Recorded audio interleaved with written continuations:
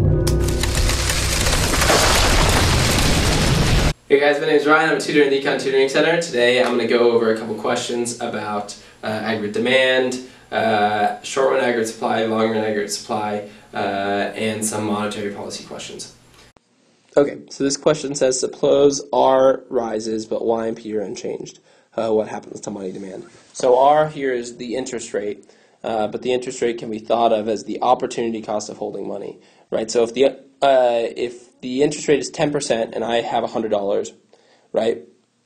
And then what that 10% represents is that if I were to lend out that money, then I would receive a rate back of 10% on that if I were to lend it out as opposed to holding it. So whenever I decide to hold money, what I'm giving up is whatever the interest rate is, what I could be getting if I lent it out, essentially, or in this case, used it to buy bonds.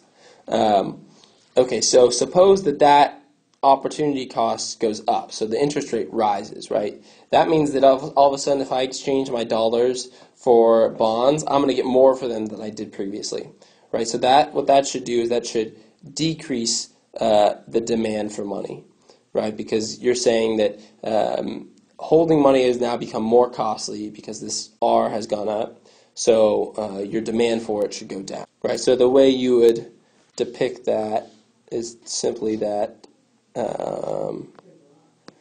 we have our money supply here and money demand, right? And so the idea is if R goes up, then our demand for money should go down.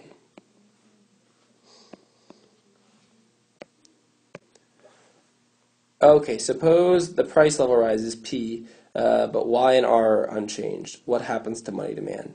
Okay, so if the price level rises, right, all it's saying is that the cost, the monetary value, or dollar amount rather, that you see when you go to buy something is higher, right? So what that's going to do is make you want to hold more dollars, right? Because everything that you purchase now has a higher nominal value.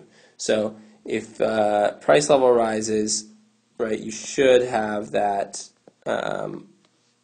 money demand goes up, right, from money demand 1 to money demand 2, right? So it's just saying that when all of a sudden the amount of dollars that you have to pay to to buy a particular fixed good goes up, then your demand to hold dollars is also going to go up.